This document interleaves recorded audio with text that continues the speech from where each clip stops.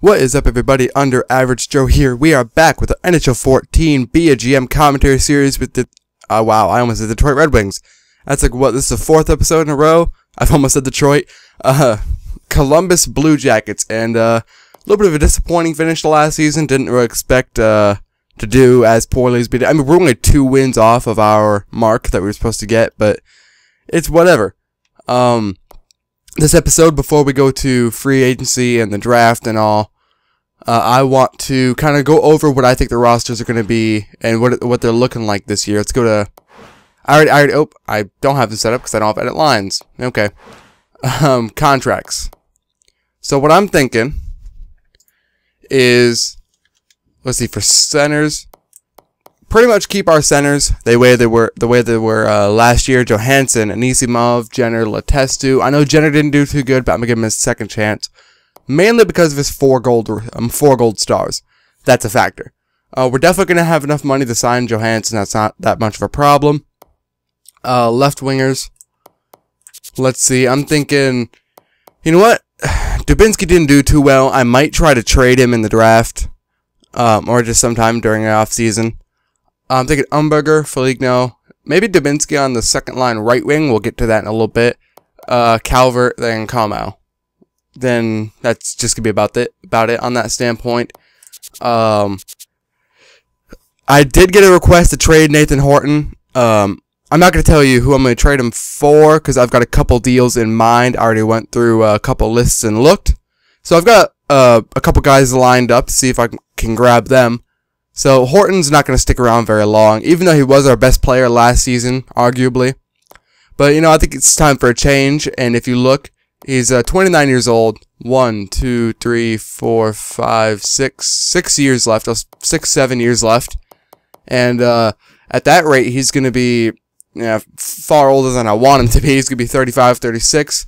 At 85 overall, he's only going to go down from here. And if his best output's 55 points, you know, we can do better than that. Fratton did really well.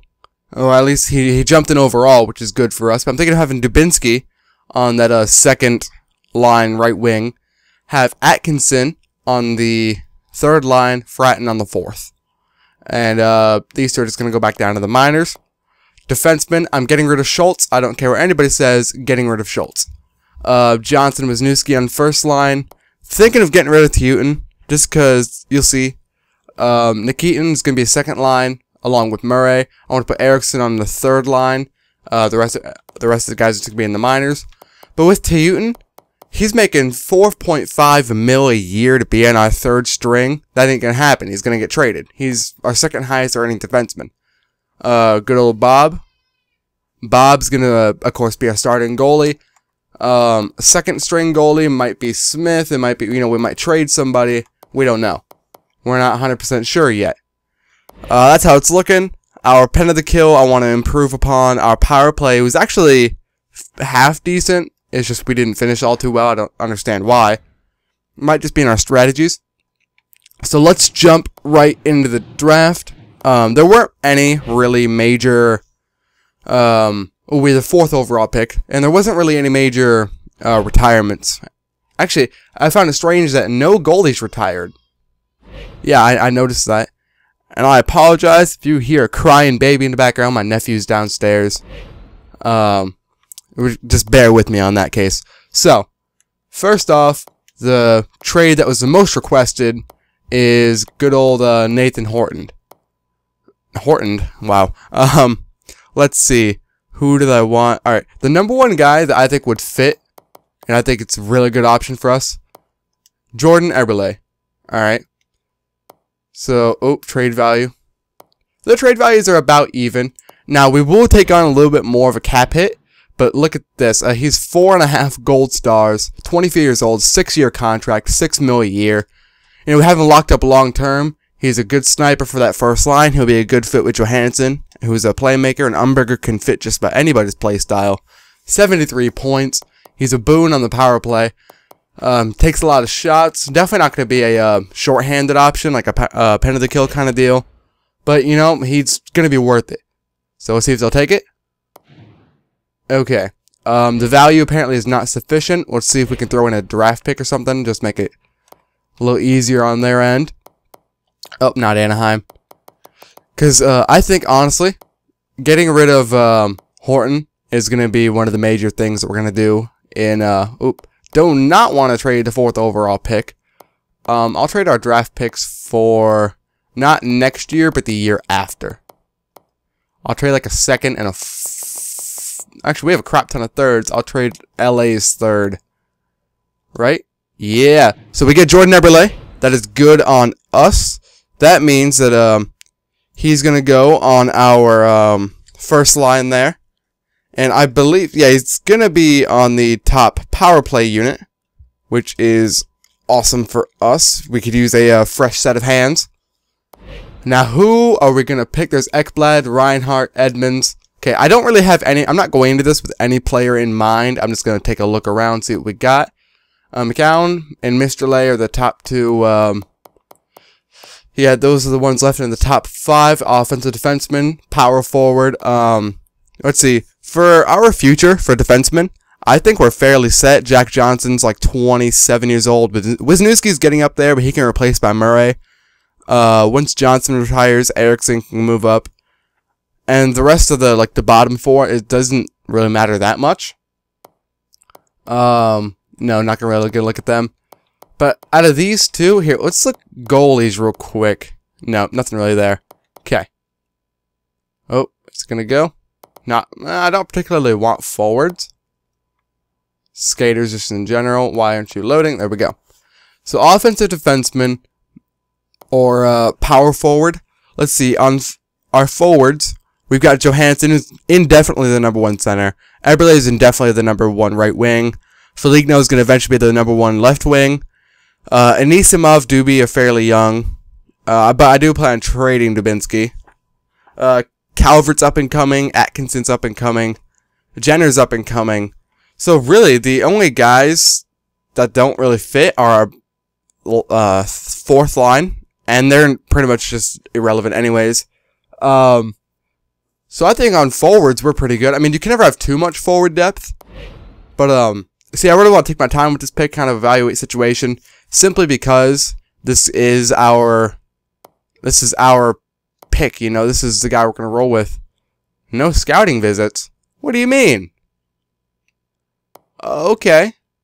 Let's see. Acceleration is fairly good. Actually, it's really good. Durability is great. Defensive awareness, not so much. Is he an offensive or defensive defenseman? Because if he's defensive with that low of a defensive awareness, no, he's offensive. He shoots right though, so that means because Murray and Eriksson shoot right, shoot left, so we can have a right-handed shot. I think I'm gonna go with Roland McCown. I think that's gonna be our way to go here. Sure. And there we go. That concludes our first round pick. Let's see how the rest of this shapes up. I'm hoping to be able to fit free agency in here too. Let's see, and I'm not going to do what we did in Detroit and just waste all of our picks, because I do plan on getting relatively good picks next few years. Next up is Brandon Dubinsky, and I have a couple guys lined up already, and the #1 I have in mind, we have to go to Philly. Here we go, take a trip over here. Wayne Simmons, alright? So we get like an extra $1 million in cap space by doing this move. 4 gold stars, 25 years old, 6-year contract. He's locked up for the long term, and that's definitely good on us. 28 years old, and 2 years left, 4.2 mil. And honestly, he's not doing a whole lot. Even on the penalty kill, our penalty kill is one of the last places in the league. Wayne Simmons keeps that physicality, and he can keep up with the rest of the team. And honestly, I think he's just the better option here. So will they take this deal straight up? Alright, the trade value's too far off. Not that big of a deal. Let's put Dubinsky, and we'll find out what picks they want when we scroll back over. Go back to Philly. Wayne Simmons. We're going to find out what they want here. Draft position. I want to keep our draft picks this year. Oh, that might be the only ones they want. That would create a problem. Let's see, ours or the 34th or 45th. LA's is pretty far off. And they're going to take that. Good, so that's a pretty good deal. I think for both ends. Alrighty. Let's see what we can get here. Oh, this guy's pretty good. Two-way defender. 3.5 green stars. Hayden Fleury. Hey, let's look at forwards real quick. And just, I'm not, that doesn't mean I'm going to pick a forward. We're just going group by group here. And there's a couple, about 5'10". See, I am judging by size because I like having big teams, like big kind of physical teams. Honestly, draft picks in Detroit, when we played with them, didn't really matter much because we were always in the playoffs. But now that we're not, these draft picks can actually matter. Colton Bobbick, Hayden Fleury are both look like really good options. Check out goalies. Just, yeah, I didn't really check out goalies that much. Let's see. So they're both pretty big guys. They're both two-way defenders. We know a lot about this guy. Discipline, wrist shot power is fairly good. Slap shot power in 81, acceleration balance. His fighting skills, we don't know. He's a little weak though. 69 strength, giggity. You know what? I might go for Colton Bobbick. I think is who I'm gonna go with here. Yep. Alright, going on to round 3. So, our next move is to trade Teuton. Now, I don't know who's honestly going to take him. I might try to make a move for Schultz, but I know nobody's going to take him. Alright. Basically, anybody. Like, I will literally trade him to almost anybody. Boston. Let's see. Defenseman. I might even trade him for a pick. For next year. Like their first round pick next year. That wouldn't be that bad of an option. What teams... I know Vancouver did really bad this year. I saw they had the 30th pick. So we could do this. Not league approved. Dang it. But that would take off their salary cap, so we can't trade him to Boston for a pick. Oh wait, what am I doing? I'm skipping over all these teams that want him. Buffalo. They could definitely, they don't want to give up their picks. Calgary. Don't want to give up their draft picks. Carolina. Same deal. Chicago doesn't care, but they're going to be a fairly high draft pick. There we go. Not league approved. Do it. Let's just try and get a player. Not that big of a deal. We don't really need a draft pick. Okay, I'm honestly looking for anybody that I can actually play this year. That's a lot of money there. What about Mike Komisarek? Yeah. And he's not going to be of much use to me regardless. Matt Hunwick, maybe? I mean, I just want to clear some cap space, you know? Actually, who do they want to give away? Let's go to Skaters giveaway. Hayda, not that big of an option for us. Gonchar's, yeah, they're trying to lose cap space. Detroit, whoa, they got a lot of guys they want to give away here. But their salary cap's a little iffy. Edmonton, we don't want Ferentz. Florida, no, their cap space. Well, no, they're the cap of the players that they're trying to give us. Montreal, no defenseman. Nashville, so we have Vainen, Diaby, and Russell. They're both really crappy. All three of them are really crappy. Elias, not somebody we really want. Islanders, who's that Finley guy? I don't think he's going to be of much use to us. No, move on. Alrighty. Rangers. They don't really have much to really offer us. Ottawa, nothing. Heading back to Philly for Pronger. Pronger's a 75 overall still. Jeez. Alright. Definitely not going to do that. Phoenix. Melindy. Yeah, there's really nothing there. What about Pittsburgh? Maybe Pittsburgh's got something for us. Nothing really much. What's going on with this guy? 4 gold stars. You know what? I might actually take this guy. Yeah, I don't think they'll give me that, though. No, the values are definitely off. Let's see what... Actually, let's offer it. Yeah, the trade value was way off. Honestly, I'm just trying to get rid of this guy. I don't think anybody would actually want him. Oh, let's go back. What about Washington or Winnipeg? I'm so used to Washington being the last one. Skaters, nobody. Nobody really there. Vancouver, nothing. Toronto, no defenseman. Tampa Bay, Brewers not really an option for us. Nothing. San Jose, nothing. Heading back to Pittsburgh. I definitely want this guy. Okay. Let's see what they want. Okay, what do they want out of us? All skaters. They don't want any draft picks. Skaters matching block. I could throw in Schultz. And they could throw in one of these guys maybe. McNeil or DiGostino, whatever the hell he is. An enforcer defenseman. Or how about, yeah, two defense. Let's just go with the enforcer. See what this. Oh, salary cap is a thing. Dang it. Alrighty.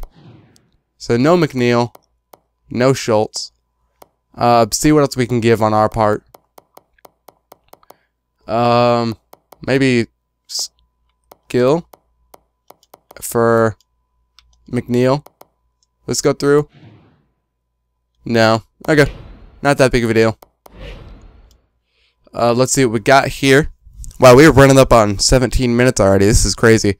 I'm gonna hurry this up. Because after this, the picks don't really matter that much. We'll go with this guy.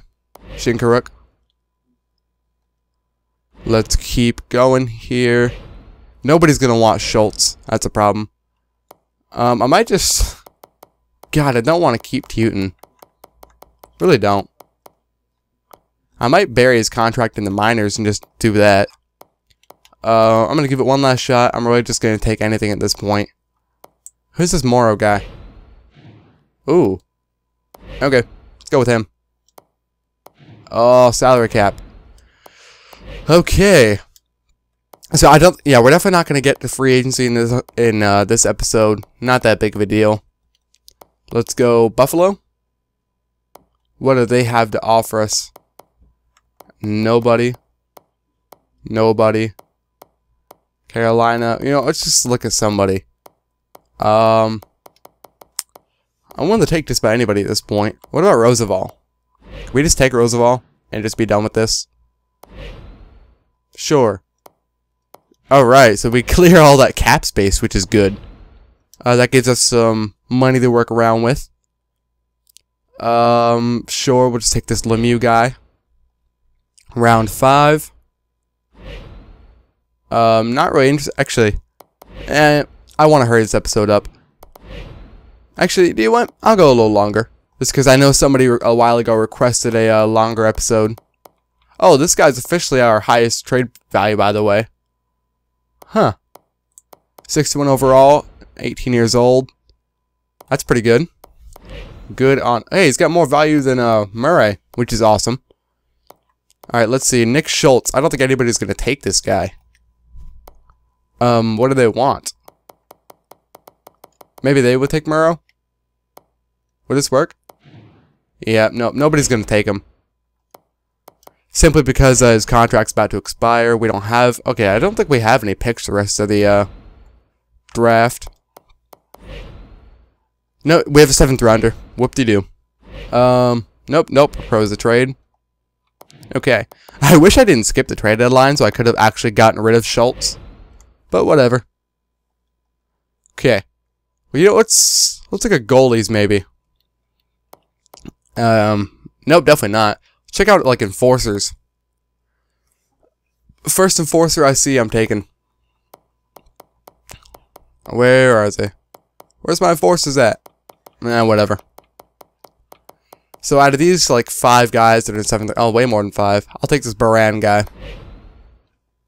Alright, that concludes our draft, and it also concludes our episode. So on that note, I will see you guys later. Leave a like and a comment down below on what you guys want to see, and I'll see you guys later. Peace.